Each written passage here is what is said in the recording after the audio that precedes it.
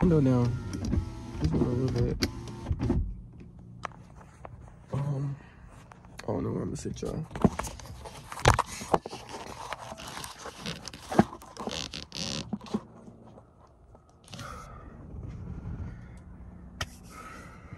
Cause my lips dry.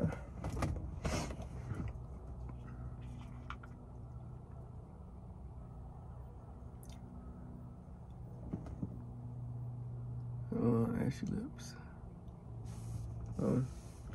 What's up, y'all? YouTube, I'm back with another video. Been a minute. And man, y'all, it's been a lot going on. This is something that I'm making an investment into.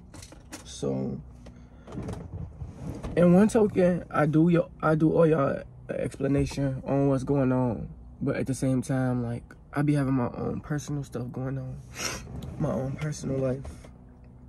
But man, y'all, these barrel twists be itching. I be beating the stuff out of my head. But that's besides the point. So I did want to do a life update and let y'all know why exactly I went to jail. Because while I was in jail, people was finding out about it, and I told nobody. So how is the world finding out? Who's spreading my news?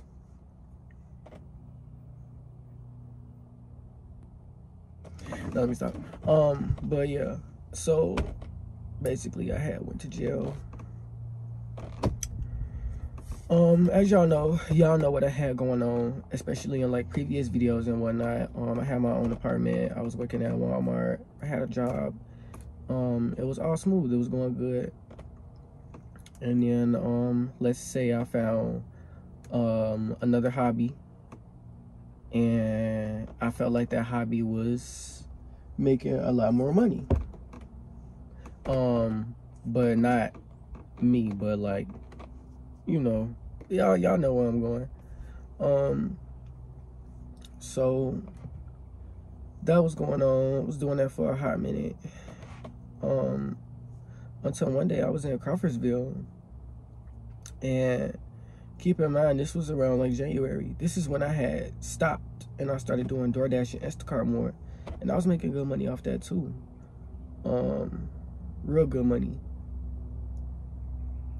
So I'm doing DoorDash and Instacart in Crawfordsville, and both of my headlights is out, so I have to use my fog lights. So my fog lights are on,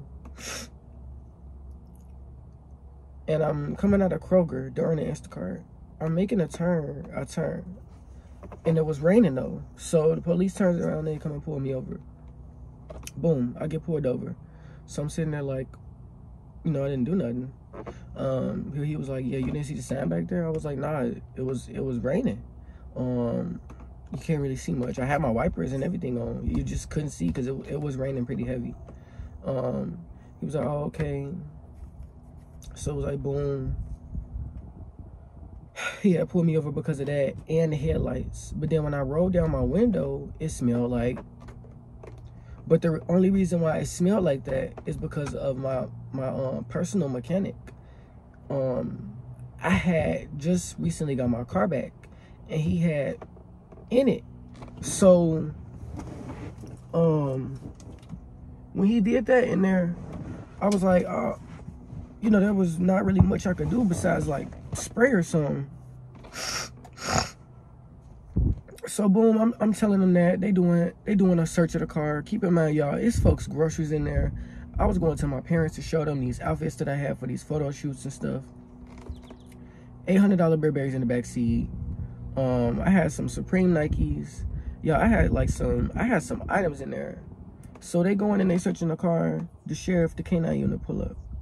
He didn't even bring the K9 out the car. Me and him are standing there. We're talking, having a conversation, while these two smart fellows are searching my car.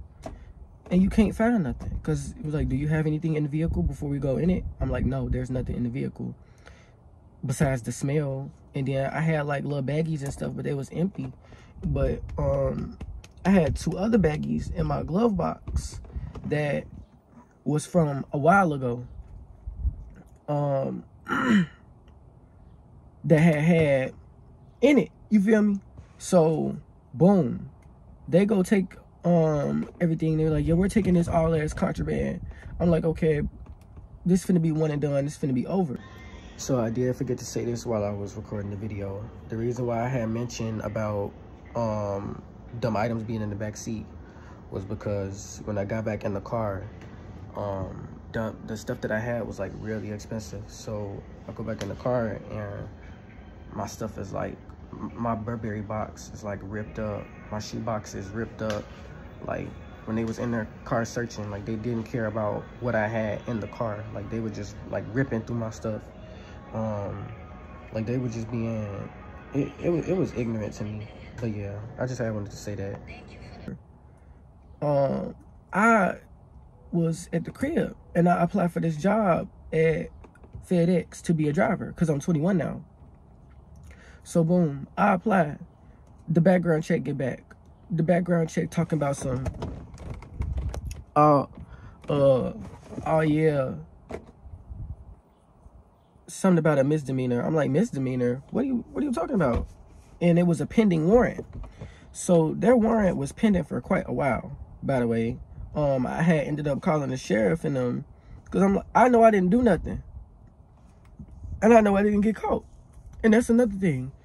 For the people that are assuming I got caught, I did not get caught. I didn't have anything in that car. I was just in a very racist town at the time. Because that town is full of, you feel me? And I'm not trying to come off as me not liking that kind. But it's just like, it was bound to happen, if that makes sense. Like, they was looking for a reason to take me to jail. Because they didn't have no reason to actually do a field test. You could have just left it alone. But y'all have no crime in y'all town. Y'all don't have nothing to do. So what do? You go do a field test so that you could get another black man in jail. But that's a different story for another day. Back to the actual story at hand. So, yeah, that happens. So now I'm sitting in the house waiting. I'm talking to everybody. They're like, yeah, you didn't get arrested that day and they didn't give you a ticket, so there's no reason for them to take you to jail. Until, like, what was it, 2 weeks later, my parents was like, yeah, the police just came by the house. They was looking for you. They were looking for Cyrus Williams Jr. So now I'm texting my friends. They talking about something. Let us scoop. Like, we'll scoop you. Like, we trying to plan something. Get out the jam. I'm like, nah.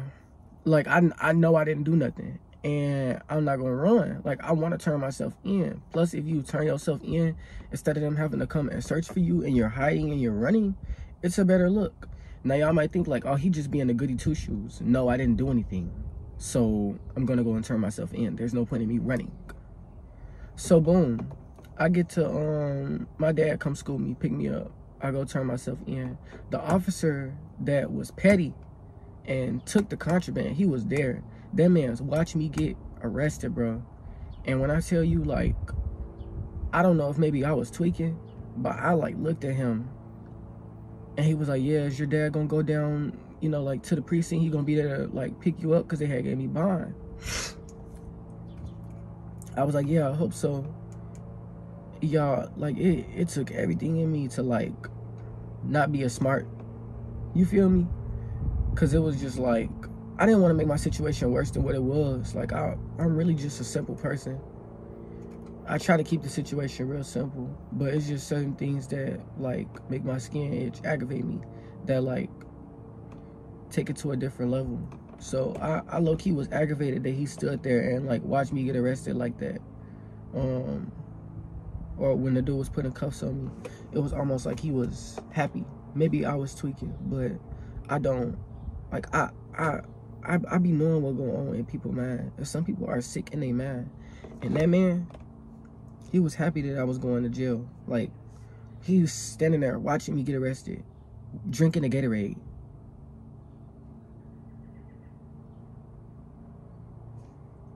Like, what's your deal? Like, that's, you're weird. So, that's going on. So then I get to jail. You know, we do the filing process. I take the mug shot, and that mug shot was clean. Don't even play with a boy. You know that mug shot was clean. Come on now. All right. But nah. Took the mug shot. Y'all do not go to jail, cause like I got there while he's booking me. I had to stand at the edge of a desk in a handcuff while he booked me. Then I had to let them know I was vegetarian. But I'm just gonna explain it as what actually happened. So he booked me. I go and put my clothes on. I go to the little room. He like, yeah, here's your clothes, orange underwear, orange suit. And then they give me some slides that's like brand new. So now I'm walking in these hard plastic, stiff bone shoes. I can't even move my feet. So he go and do my fingerprints and all that stuff and whatnot. I got a misdemeanor on my record, by the way. This is not like a big deal, but you know, I wanted a clean record, but you know, things happen. That's besides the point. But you know, they take me to my cell, so I'm thinking I'm finna be in there for a few hours. Somebody gonna come knock on the door and be like, yeah, you know, you got bailed out. You know, did somebody put something on your bond? Okay, cool. Yeah, I'm sitting in there.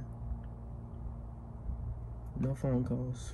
I received no phone calls from nobody. And it's for the people that did try to call me and was trying to call me. I already know the situation. But, you know, I think it was only like, it was Lala, Jalen, my mom, my dad, and Deuce was really the only people that was trying to put money on my books. Everybody else was kind of like, oh, you know, because like, for the people that know me, like, I'm not even the type of person to be willing and dealing. Like, that's not the type of household I had to even be trying to live that lifestyle. But, you know, sometimes you get caught up with certain things and you want fast money, you want better money. It was my situation that had led me into doing that. It was almost like, it's almost like sex. Once you start, you can't stop, because it's like, it feel good to have your money right there when you need it.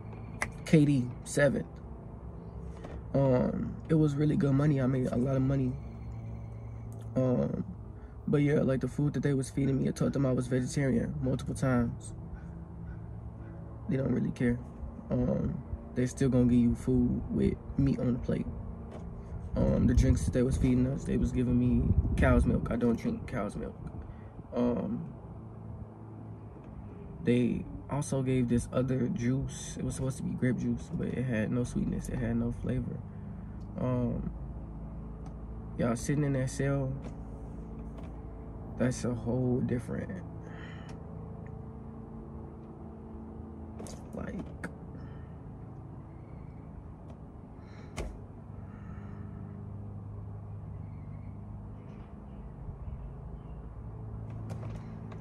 I don't even know how to explain it. All I can say is don't go to jail, because it's just you and your thoughts. It's just you and your thoughts. It was a camera in the cell, so you and your thoughts in the camera.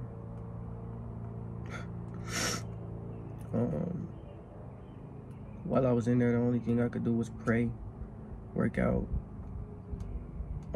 I was in there for like 3 days. If you actually do the math, everybody else gonna be like, oh, you was only in there for 2 days. You're dramatic.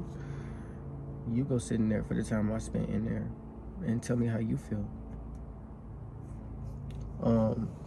That's why I don't like people telling me their opinion, because until you've lived it and done it, bro, don't say nothing to me. Like, I don't want to hear all that. Yeah. And then, what was it? It was like, yeah, you gonna get a tablet and stuff. I was like, oh, tablet in jail? Oh, okay. So, you know, because the only person that I was doing the jail call with was Lala. She was the only one that answered the call. Because, you know, when you do the jail call, you got to pay for it. So she's actively on the phone, like, paying for these jail calls, trying to talk to me. Shout out to Lala, Jalen, my mom, my dad, and Deuce, by the way, for that energy. I definitely appreciate y'all even.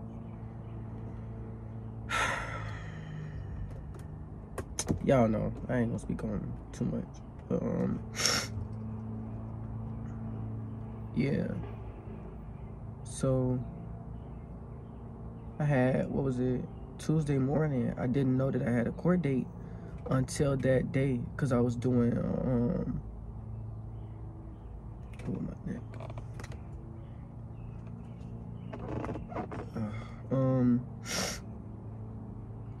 So I found out I got court. I'm like, oh, okay, cool. I think I'm finna go sit in the courtroom, but it was just me that had a court date that morning. So I had went and did it through a Zoom. So this was my first court session, and I was mad confused because I had talked to my PD before, you know, I had went to the judge and everything. So I go and talk to the PD, and she's like, yeah, you're gonna admit guilty and you're gonna get out on, you're just gonna have a charge, you're gonna have a misdemeanor. I was like, okay, cool. And then you're just gonna have to pay some fees and stuff like that. I was like, okay, that's smooth, that's not bad. But she was like, or, you know, you could wait for like an actual lawyer or an attorney, and they could fight for you, so that way you can have a clean record. But there's no telling how long you're gonna have to sit back in that cell. I was not going back in that cell. I was not going back in that cell. I was not going back in that cell. So I took the charge, and I had ended up getting out that morning. And y'all, when I tell y'all, like, I wasn't in there for that long, but like, to have to sit in there for the time that I did, it felt like forever. When I tell y'all, I got home and I hugged my mom so hard, because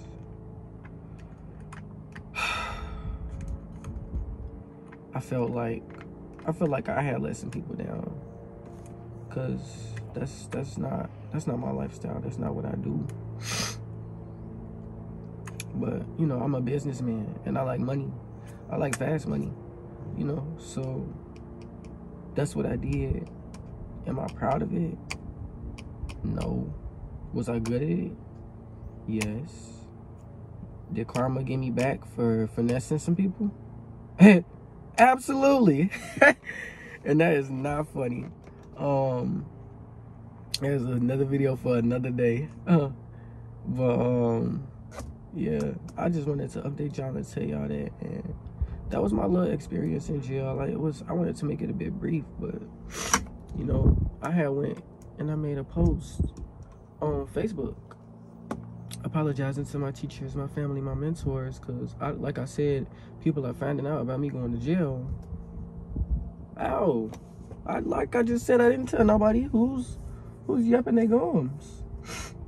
So, when I made a post, and I'm like, you know, telling my teachers and mentors, I'm like apologizing and whatnot, and people are like, no, you don't owe us no apology, you know, you just need to learn from your mistakes. It's not about the mistake you made, it's about, you know, how you come back from it. And I was like, yeah. And it was a little bit more to the post. People that had commented and texted me privately, but it was I'm gonna speak on it because I genuinely feel like it was just some weird coincidence. But Lala is saying she don't think it's that. When I had posted my mugshot and I posted everything that I had posted, some dude, I ain't even gonna say his name because he don't even deserve that much credit. Some dude posted, he was like, yeah, we crashed, something about crashing out this young. Keep in mind, like, that's also another story for another day.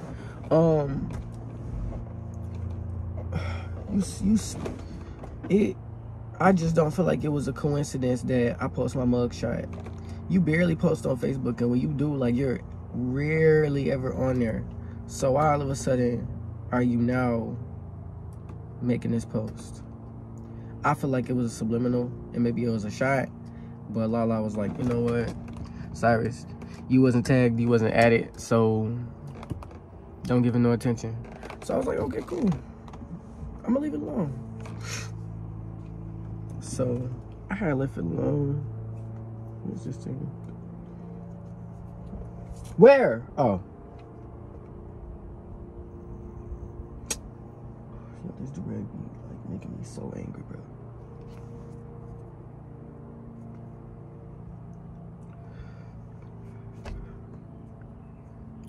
But yeah,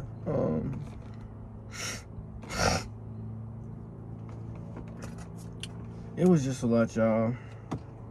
From the it was subliminals and it was all type of stuff. I was hot-headed, you know, about the post, but then I just had to let it go, because I told myself this year when I turned 21, since I'm gonna be an adult, like I didn't want to argue with people, and I actually been standing on that. Like if we not getting in the field, I don't want to argue. You're like, you don't look like you don't look like you get in the field. I ain't gotta look like I get in the field. The field get in me. But yeah, nah, I'm gonna sit like this because it's like this. I'm getting comfortable because it's hot.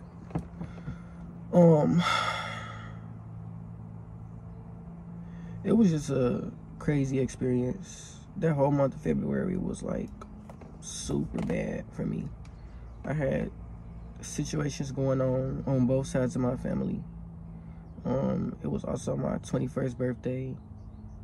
I had ended up losing my car, losing my apartment.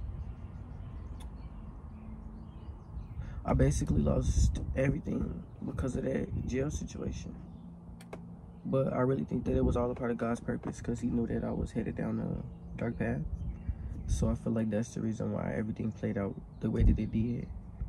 And I'm glad it played out that way, because I was able to get like a small experience of what could happen if I kept going, and if I actually would have got caught with like whole zips and large quantities of weed. Because I was driving, you like, you were goofy. One time I was driving around, I had like 3 zips in my glove box. I'm like, whoa. It was so much, y'all. But that's my life update. I'm currently back up north. I'm not in Indianapolis no more. I just got my old job back recently. They gonna hire me back. And yeah, that's my little update. But moved in with Jalen and Chase, and I still got a bunch of things that I still gotta settle that are not settled. So I'm just trying to figure it all out.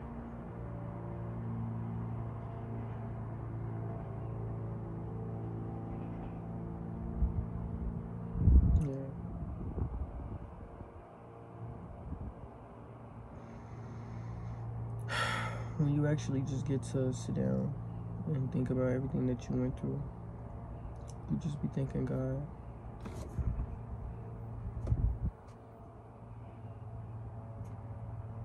I thank God that I went through it so that I never do it again. But I also thank God that I went through it so that I can share my story with other people. So yeah, I'm glad I got to share my story and my experience with y'all. I just wanted to keep it real brief. I didn't want to get too emotional about it, because I do feel heavily about the subject, but I just wanted to thought y'all deserved to know that. And if you are doing that, just be safe doing it. if you could get out of doing it, just stop doing it, because it will catch up to you.